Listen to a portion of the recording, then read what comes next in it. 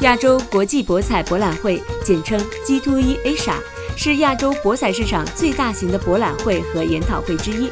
最近在威尼斯人金光会展隆重举行。是次博览会共吸引来自全球20多个国家，超过120多家参展商的参与。首届 G2E Asia 于2007年6月举办，自始便成为亚洲博彩娱乐业首屈一指的盛会。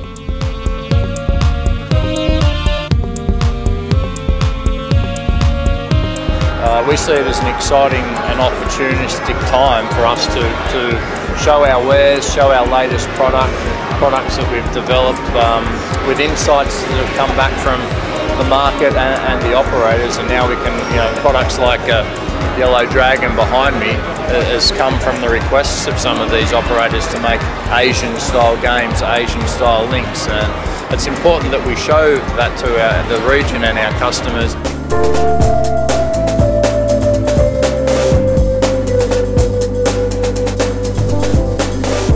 From a supplier's perspective, it's very important because we get to hear what our customers want.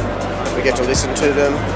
From an operator's perspective, they get to see the latest innovation and hopefully go and try it on their floors. There's certainly an increased interest in electronic table games.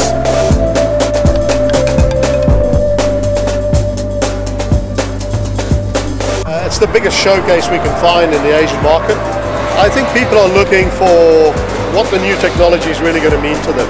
There's been quite a big change in technology from all manufacturers the last 2 or 3 years, and people are trying to get to grips with it, to how can they best apply that to their business.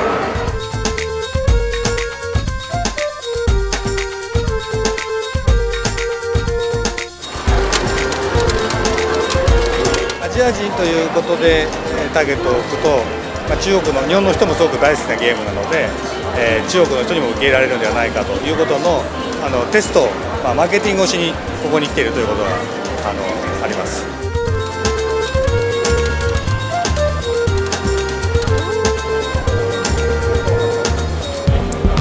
The market here has turned around.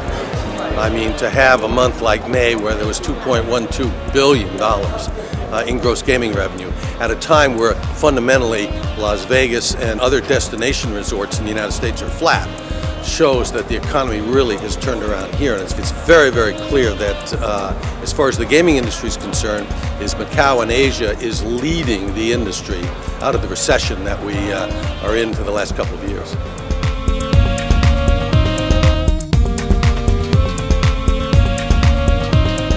Well, you got to come and see it, because we all hear about how big properties are in Macau. We all hear about how busy the floors are, how huge the baccarat action is.